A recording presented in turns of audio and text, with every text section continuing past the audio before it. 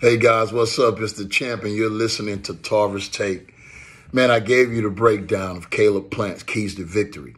And right now, I'm going to shed a little light on what I believe Canelo has to do to secure victory tonight in the Undisputed Super Middleweight Championship. Well, I just believe, man, I believe Canelo is in his stride. I say that because the man has been pound for pound for a couple years running now. Hasn't had a hiccup since that one loss to Floyd Mayweather Jr. And he's pretty much handled and dominated all of the competition they put in front of him right now in his weight class. And when you look at Caleb Plant, I can only go to one fight. It's the last fight that Canelo had with B.J. Saunders. When you look at B.J. Saunders and you look at Caleb Plant, I mean, these two guys, they try to do some of the same things. BJ, and I'll never forget that fight he had against Lemieux. Man, he looked beautiful. And I thought at that time, anybody BJ would have fought, he would have gave problems with that style.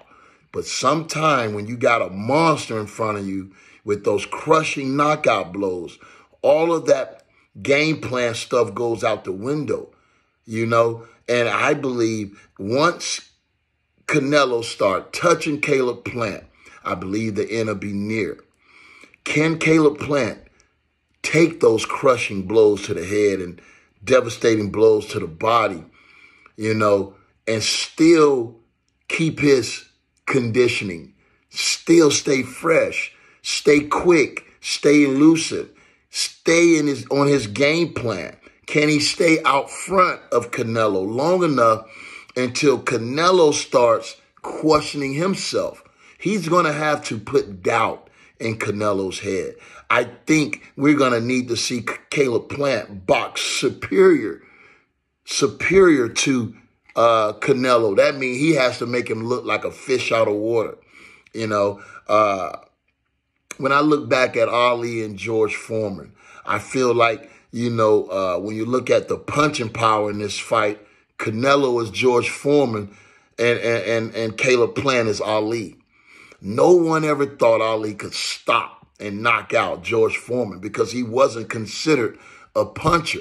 People thought that, of course, if Ali was going to win, he would have to rope-a-dope, you know, stick and move, float like a butterfly. But we saw a whole different Ali. You know, he had the right strategy and he stuck to it. He was mentally strong enough to impose his will on George Foreman. Can Caleb Plant impose his will on Canelo and make Canelo doubt himself, doubt that he is the #1 fighter in the world pound for pound? And can these two fighters trade places? That's what we're going to see tonight. I doubt that very seriously because I know what that type of mental fortitude takes.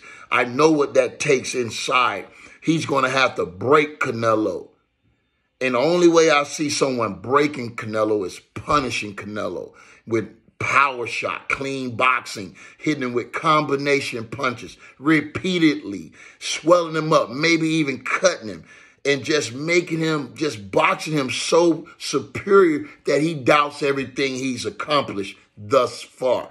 That's the type of focus Caleb Plant is going to have if he's going to walk away with all the belts tonight and claim the Undisputed Championship. Well, there you have it. That's my take on both guys' keys to victory. Enjoy this fight tonight. I know it's going to be one to remember. And you've been listening to Tarver's Take.